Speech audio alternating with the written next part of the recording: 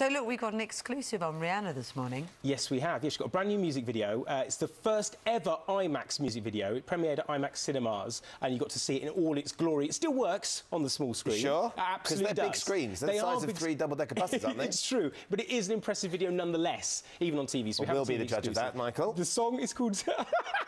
The song's called Sledgehammer. It's not a cover of Peter Gabriel's 80s classic, which was a genuine classic song. Yes, it's different to that. It's very different. It's been written by Sia, who's a huge singer-songwriter at the moment. Her song Chandelier is on every single singing competition ever. Right. And she also wrote Diamonds, which of course was Rihanna's It's got some form then? Yeah, some real form. OK, so if we want to recreate the IMAX feeling, do we just sit really close to the screen? That's right, Okay. yeah. You can't encourage that, obviously.